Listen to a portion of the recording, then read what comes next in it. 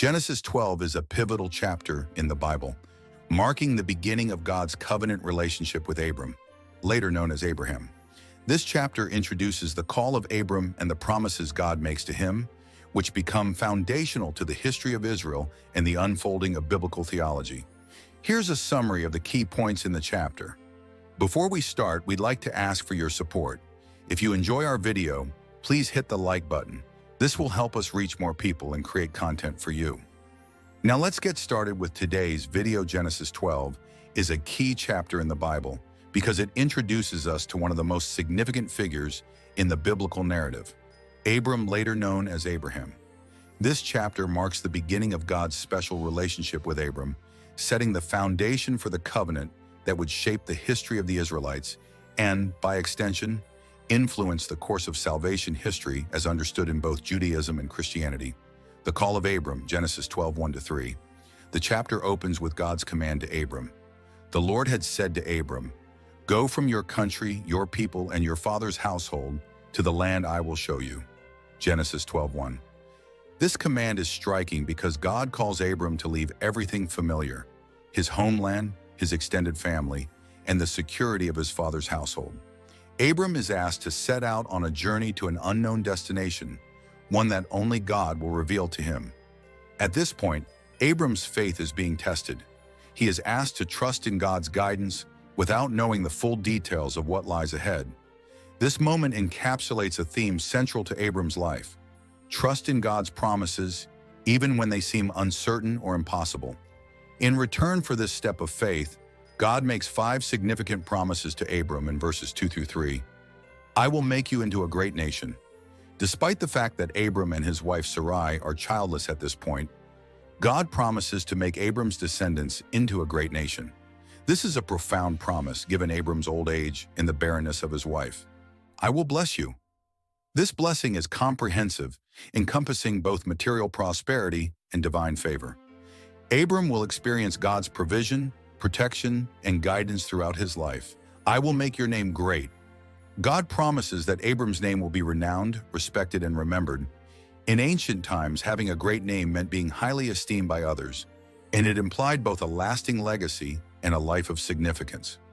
"You will be a blessing." Abram himself is to be a source of blessing to others. This promise points beyond just Abram's personal well-being. It suggests that through Abram, others will experience God's favor. "I will bless those who bless you, and whoever curses you I will curse, and all peoples on earth will be blessed through you." This final promise extends beyond Abram's immediate family or nation. It looks forward to a universal blessing for all the nations of the earth, a promise that Christians later interpret as fulfilled in Jesus Christ, a descendant of Abram. This moment marks a major transition in the biblical story. Up until this point in Genesis, the focus has been on humanity as a whole: Adam and Eve, Cain and Abel, Noah and the flood, the Tower of Babel. But now the narrative zooms in on one individual, Abram, through whom God intends to bring about his plan of redemption for the whole world. Abram's journey of faith, Genesis 12:4-9. In verse 4, Abram's faith becomes visible through his obedience.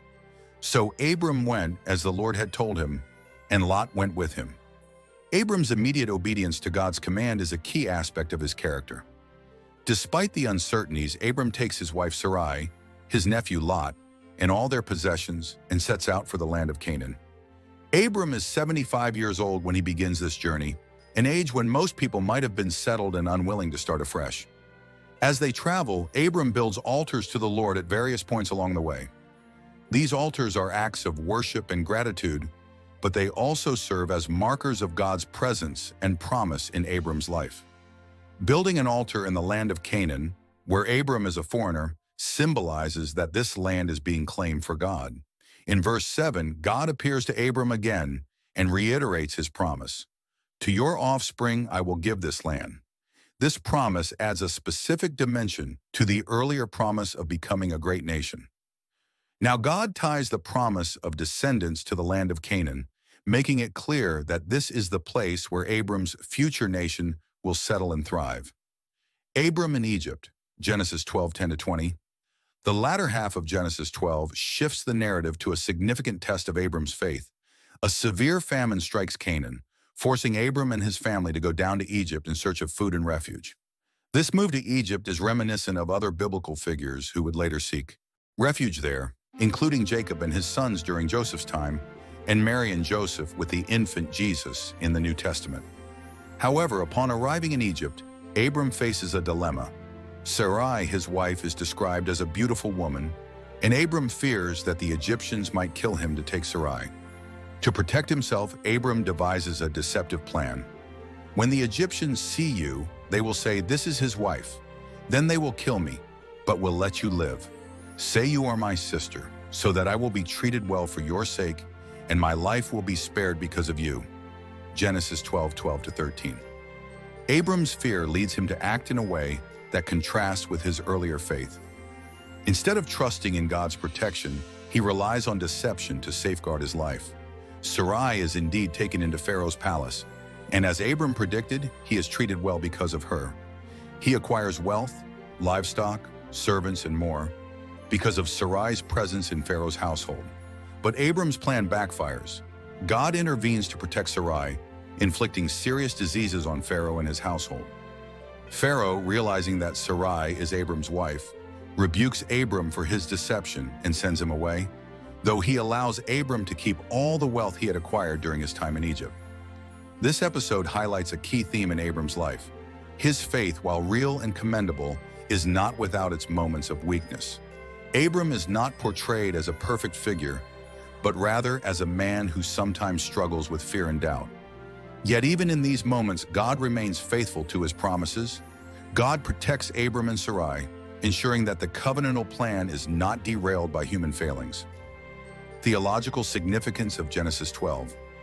Genesis 12 is not just a story about one man's journey, it is a foundational text for understanding God's relationship with humanity.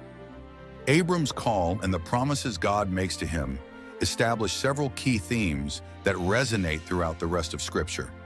Faith and obedience.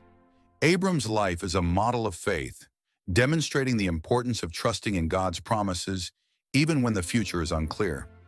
His willingness to leave everything behind and follow God's command is an example of the kind of faith that leads to righteousness, as Paul would later argue in Romans 4. Blessing and covenant. God's promises to Abram form the basis of the covenant that will be fully ratified in later chapters. This covenant is not just about Abram and his immediate descendants, but about the ultimate blessing of all nations through him. This universal dimension of the covenant is crucial for understanding the Bible's overarching narrative of redemption, God's faithfulness. Despite Abram's moments of weakness and deception, God remains faithful to his promises. This theme of divine faithfulness in the face of human frailty is one that recurs throughout the Bible. The land of promise, the land of Canaan, becomes a central focus of God's covenant with Abram and his descendants. It is the physical space where God's promises will be fulfilled, and it becomes a symbol of God's faithfulness to Israel throughout their history. Foreshadowing the future, Abram's journey to Egypt and his eventual return foreshadows the later experiences of Israel. Just as Abram's descendants would later go down to Egypt because of a famine and be delivered by God's intervention, so too does Abram experience this pattern in his own life. Conclusion. Genesis 12 marks the beginning of the patriarchal narrative and sets the stage for God's redemptive plan through Abram and his descendants. Abram's call, his journey of faith, and even his missteps all serve to illustrate the central biblical themes of faith, covenant, and divine blessing. In Abram's story, we see the unfolding of God's plan to restore the broken relationship between humanity and the Creator, a plan that ultimately finds its fulfillment in the person of Jesus Christ. Please subscribe my YouTube channel. I hope you like this video. Thank you.